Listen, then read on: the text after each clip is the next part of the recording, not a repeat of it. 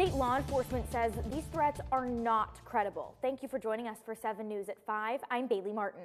And I'm Michelle Chavez. Our sister station WCMH spoke with a former Central Ohio FBI agent. He's had experience working on cases with similar threats to schools. He says from what he's heard, the sheer number of schools that received the emails makes these threats not credible. He says if a school district is singled out, it's much more worrisome, but that doesn't mean that a threat like this one shouldn't be taken seriously. If we shut down the school every time a threat was made, the kids would not ever be in school. You just can't stop living your life. You take precautions, you be careful, and you try to make the best judgments that you can.